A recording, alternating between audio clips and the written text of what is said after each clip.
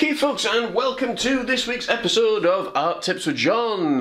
You can't see me right now, I'm very much aware of that. That's because I'm off camera and because this week we are painting with the canvas on the floor. And it's very, very important for me to be able to do this and to show you guys obviously what we're up to and what we're doing. So we've got our studio lights, we've got everything nicely lit and all ready to go. I'll move the studio lights over so you can see it a little bit more, a little bit brighter. And we, I think, are just about ready to begin. We've got a ginormous studio light that's right here next to me. So it's emitting a lot of heat right now, which is always, hilarious. So, what we're going to do, we've got our first base layer painted in right now into our water and into our landmass. What we're going to come in now with is a 2-inch brush, this little fella here. We're going to tap into a little bit of white paint, which is over here, again off camera so you guys can't see, but all I'm doing is just tapping in. As you can see there, we've got a nice little ridge on the paintbrush, and we're just going to go over. Maybe there's been a fresh snow, and we're just going to go over, and all we're doing here is just tapping, just tapping. And of course, this is Art Tips with John, where we teach you not only how to build a successful art business, but also how to unleash your creative talents. And we do that through a wide variety of measures. We've got our brand new course that's been remastered and re-released called How to Build a Successful Art Business, that is available now at outreachart.org. And if you're watching this on YouTube, you can also check it out by clicking the link below. It covers everything from how to market your artwork, how to find the right clients, customers, how to actually get started, how to do sales, how to build your own business, how to build a product line, how to deal with those difficult customers, because they do exist, and so much more that's in there. There's a special offer that's on right now. I think you will thoroughly love this course, How to Build a Successful Art Business, available at outreachart.org and by clicking the link below. And of course, if you're interested, do get in touch, because we also offer coaching service as well. Coaching services for folks who are looking not only to build a successful art business, but who are looking maybe for that little bit more guidance in their artistic journey as well. So we're having a tremendous amount of fun this week, folks. I launched my online life coaching practice that I have been building up probably for the last, I've actually been building up and studying now probably for the last 17, 18 years. And I am the creative coach. I am the coach for the creative mind. And we specialise in working with teenagers, working with creative minds, and working with youths. And we have already had some phenomenal success, which was wonderful. I am not a coach that wants you to be there for 6 or 7 months. If I can help you and I can get results in a very, very short span of time, I will, because that means that more and more people are going to be lining up to take our creative programs because they know that they actually work. Anyway, now that I'm done rambling, and then you can see obviously what we're up to. We're just tapping in there with a little bit of white paint, and that's all we're going to do. We're going to clean the brush off. Now, I want to show you guys, see if I can put this in the line of camera for you. When you're cleaning your brushes, a lot of people like to clean their brushes like this. You know, it's this tiny, teeny little thing. Well, that doesn't clean anything. You can see there, it's horrible, horrible and manky. What you need to do is get your brush right down there, bend the bristles, move them backwards and forwards, move them backwards and forwards, shake off the excess water, and then with a rag or a towel, I've got an old towel that's underneath the tripod now, just give it a good wipe, and there you go, you've got a nice clean brush. Make sure to clean the metal as well, so as no rust sets in, and that's really important that you do that. Okay, so let's come in here. We were talking a little bit before we went rolling with the camera about putting together a Native American painting, and I think that's what we're going to do with this one. So we're going to come in with a little bit of black paint, a little bit of water, roll it into a little bit of black paint. Obviously, as I've said before, if you're using oil paint, you're going to want to use turpentine and thinner, ideally odorless, because it will make a big difference to the smell of your house. For anybody that's ever used white spirits and turpentine, you will know exactly what I'm talking about. It is pungent and really, really strong.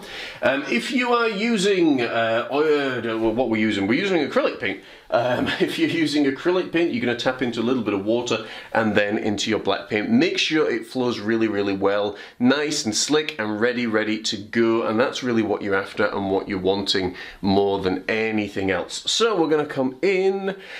And we're going to take our little brush here now. We're going to start putting away some distant, maybe teepees and things where the Native Americans would reside. And all we're going to do is literally block in with a little bit of black paint. And we're just going to put these in now. Now you may say, well John, that doesn't really look like a teepee. Well, it will. And we're going to put a few in. And I want to show you this, and then I'm going to show you one that I've been working on that's a little bit drier, so as you can see what it will look like.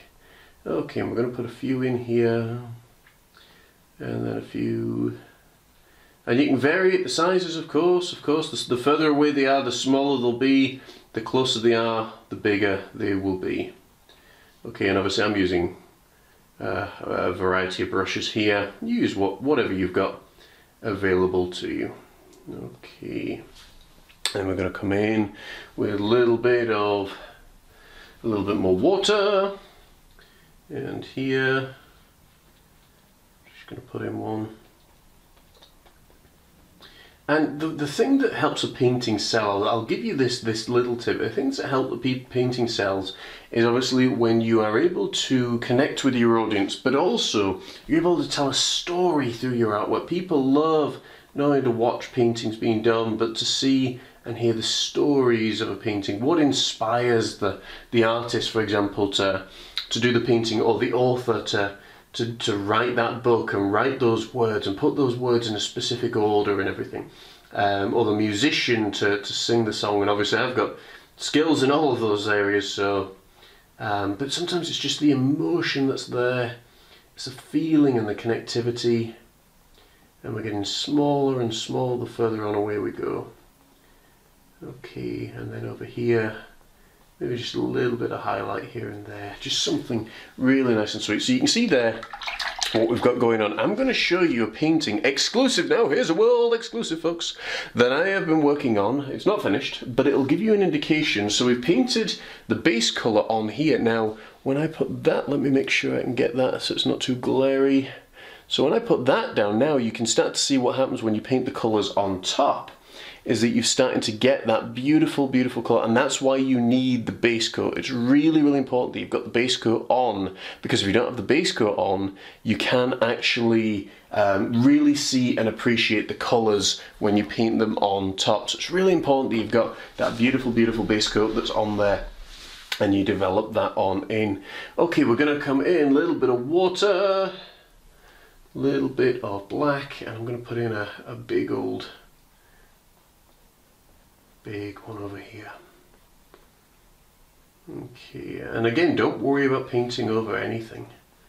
It's all fine. We know it's there. And we're just literally, you can see here, I'm just literally pulling down. Once you learn the basics to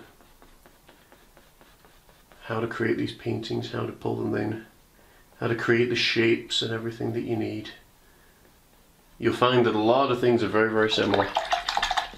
Okay, we're going to clean the brush off. Now I'm going to come in with a long-haired liner brush, which is this little fella here. We're going to tap into a little bit of water, come in with a little bit of black paint. I normally do 3 parts water to the paint.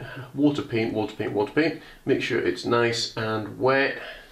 And then we're going to come up in here, and we're going to start putting in the sticks and the twigs and all the things that are holding the homes up. Okay, and obviously again, the further away they are, the smaller they're going to be. And this is the fun part. This is the detail when you start putting all this stuff in. And all we're doing here is just flicking up, flicking on out, and just working all of that stuff in.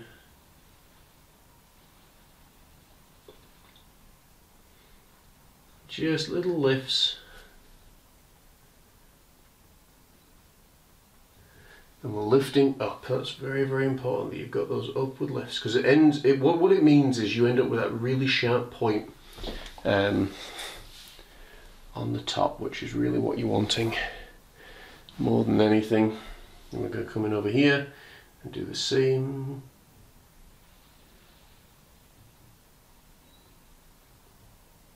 And we're just lifting up. Just lifting up. Okay, now because we've got trees there, what we might want to do is come in with a little bit of white just to create some, there we go, some separation.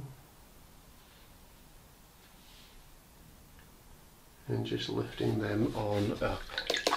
Just something like that. Just something nice and sweet like that. So we've got a nice base coat that's down here. I want to show you how to paint 3D effects into your artwork now, and it's very, very simple to do. It's all about dimensions. So what we've got in the plane of the land, I want you to imagine it almost like a square. You've got areas that go along the top, and then areas that come down the side, and then areas that come along the bottom, and then areas that go elsewhere. And in this case, we have areas of land that go across. And when you want to paint these little 3D effects, like maybe a little cliff face or something, or a little drop into the water to make it more 3D, we're going to paint them straight down. And I'll explain and I'll show you now. Let's come in with a little bit of white, a little bit of black. Black on one side of your brush, white on the other. Two-tone technique. White on one side, black on the other. White, black, white, black. Okay. And we're going to come in, and let's see, maybe over here. We're just going to come in and pull on down. We're going to shape the land. And you see there I'm just pulling straight down. And what that does, that makes the water look much deeper than it actually is, but it also creates a lot of separation. Pulling straight down, down, down, down, down, down, down, down, down, down, down, down, down, down.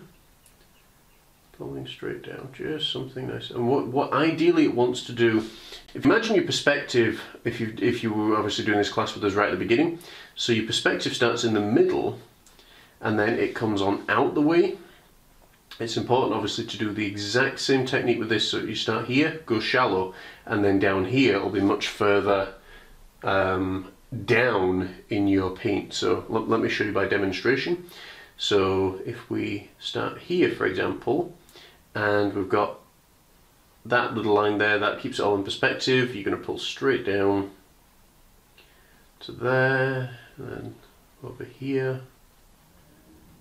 Okay, and then at the bottom you're just going to blend it on out, just to take away any of those harsh edges. Any of those harsh edges, just blend it on out. And all we're doing is pulling down. And it's only in the areas that it's visible. So I wouldn't do it here, for example, because the bank is actually underneath this snowfall.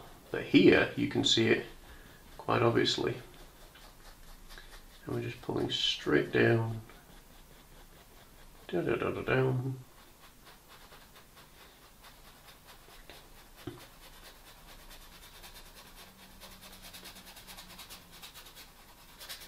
And then just blending these things on out, and obviously that's what gives you the shadow. Something really nice and simple like that. It's not too complicated once you get it, but it's just getting the angles right. That's the hardest thing. That's the hardest thing, just getting those little angles right and building that on in. And then we're going to do some over here. Just pull straight down, just pull straight down, and then again blend on out. And we've created there a beautiful little 3D style effect that we've got. But one more that I want to do, which is over here. This one might be a bit smaller, maybe a bit shallower perhaps. And then just pulling straight down. But Native American spirituality has always been something that I've connected with very, very deeply. You know, the respect for the land and the respect for the animals, and you know, it comes down to a lot of respect and that connectivity with God and with creation and everything that's there. It's been something that's always just been amazing to behold in my own life and to share in as well. And again, we're not talking necessarily religion or anything like that, but we're talking that connection with creation. Okay, so we're going to come in a little bit of white paint, small amounts. We're going to start developing the mountains up a little bit more now, and again, very, very lightly. You can see here, I'm hardly touching the brush, and we're just pulling on around. And it's actually, this technique works a lot better if you've got a dry, stiff brush, and it's the least amount of paint that you use, the more mountainous it ends up looking. Of course, you can also do this with a palette knife as well, which is techniques that we've looked at before. And I'm going to take a little bit of black, a little bit more grey in there.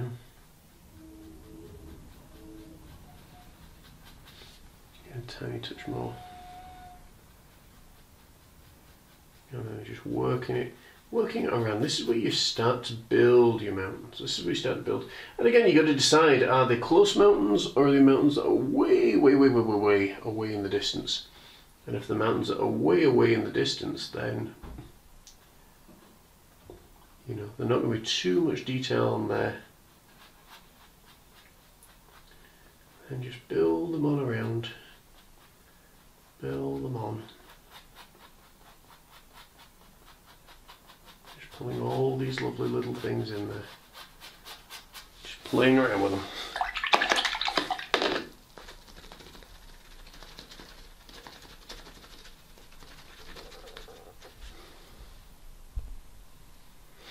Okay.